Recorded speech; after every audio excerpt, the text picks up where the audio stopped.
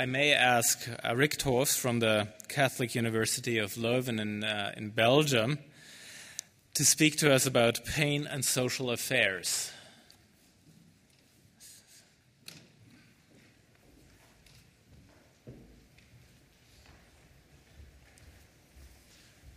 Thank you very much. I'm extremely glad to be here.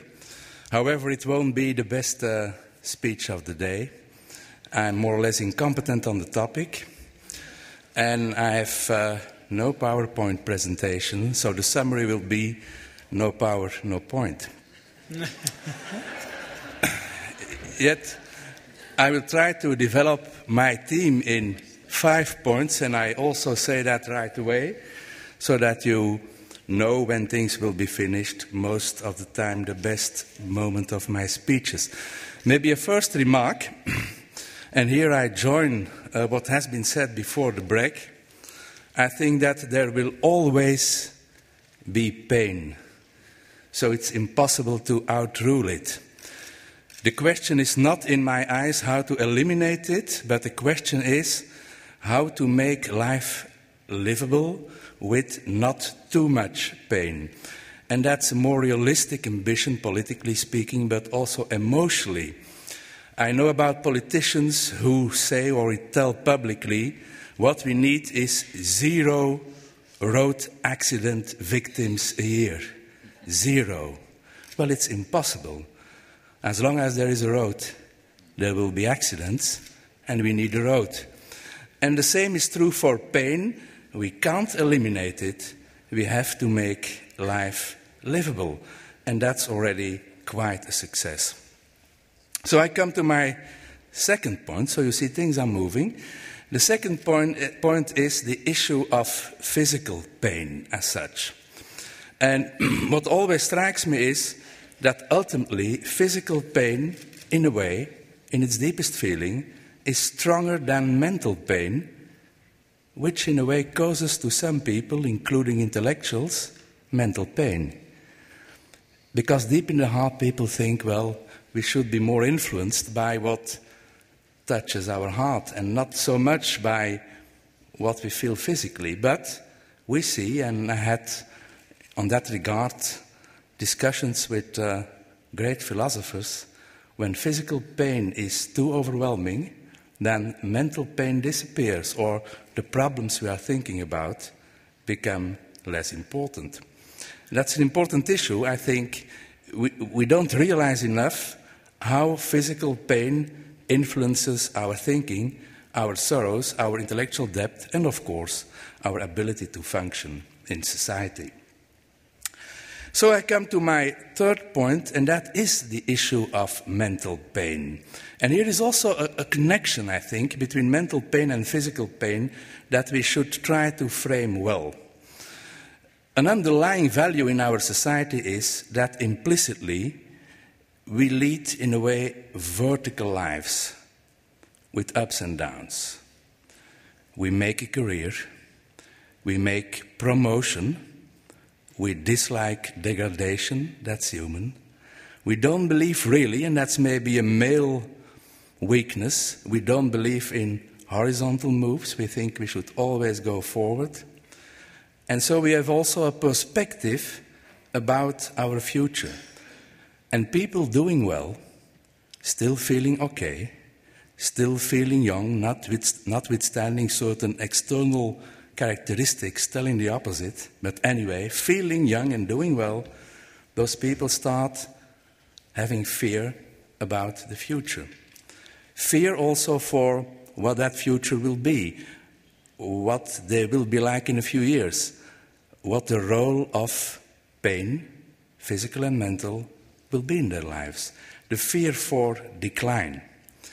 And I think that's a very important element. People today are psychologically influenced by what may happen in the future, by their future perspective. And if they get the impression that one day they will be eliminated from society because they are becoming too slow, they have too much pain, they are not entirely in line anymore with new requirements, then the weakness may already be felt right now. So the idea of future pain can be psychologically very burdensome today. And that's also, I think, an element we have to take into account. So there's a kind of circle. The mental pain, with regard to the physical pain of the future, creates also new problems today. That's my third point, mental pain. But after the physical and the mental pain, the two topics I already tackled, I would also like to deal, as in my fourth point, with the issue of social pain. And here we are confronted with negative attitudes vis-à-vis people who are suffering from pain. When you just say, I feel pain, people look at it badly. It's not something they recognize. It's not something they feel at ease with. It makes me think in a way of, it's maybe a silly comparison, but I don't have any other, embarkation cards when you enter another country or continent, and then you have to indicate why you want to enter the country. And a few possibilities are mentioned. Studies, holidays, business. And I always wonder, but what am I doing here as a professor? Going to a conference? Is it studying? Not really. Holiday? Well, life as a whole is a holiday, but that's too philosophical for that embarkation card. Business?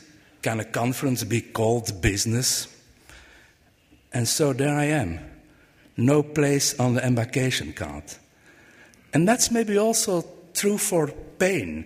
It's too elusive. There is no recognition, no official status. People feel abandoned socially because of pain, very difficult to identify. Another element of social pain are the false dilemmas. Sometimes you are successful in making your point. Sometimes you are not. Maybe just another example. When you are young, and fortunately for you, most of you are, in the dark, I can't see the opposite. But when you are young and you are critical, then people say, oh, that young person, critical mind, we need people like that. When you are old and you are critical, then you are called a grumpy old man. Even if you say exactly the same thing. And that's a problem. When you have pain, you are maybe a grumpy old man. That's the way how you will be qualified. Because the disease is not noble enough. If it is already a disease, that's the point. Is it a disease or a symptom? But in any case, it's not noble enough. People say, okay, that guy is complaining. So a low social status of pain is certainly not a good thing, and we should bring that more under the attention of people.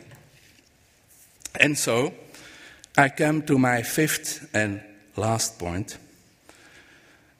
I admire very much what you are doing here. Because what you are doing deals with quality of life, going together with a long life. Not as a kind of dilemma. And I like both elements. Living a long time, 100 years, I don't say no, why not a bit longer, by the way, but also a good quality of life, not horrible pain. And I think that the political option of the future or choice will truly be the choice between the right to live and the right to rest. Politically, it's quite an issue. Many people want an early retirement, in their early 50s, for instance. But what does it mean, retirement? What does it mean, resting? It's fine to do it 1 day, 2 days, a week, 2 weeks.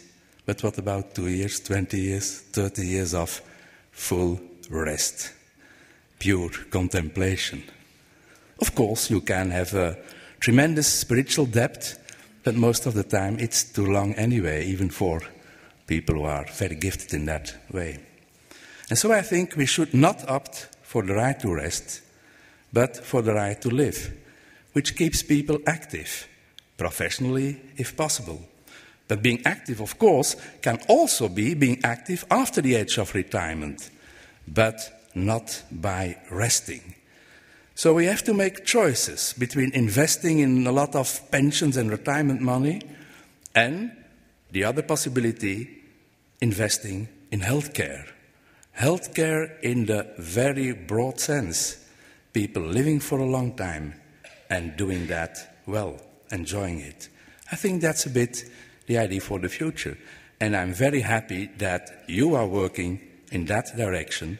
And it was a pleasure for me to be with people who are highly motivated, professionally and emotionally, in that task. Thank you very much.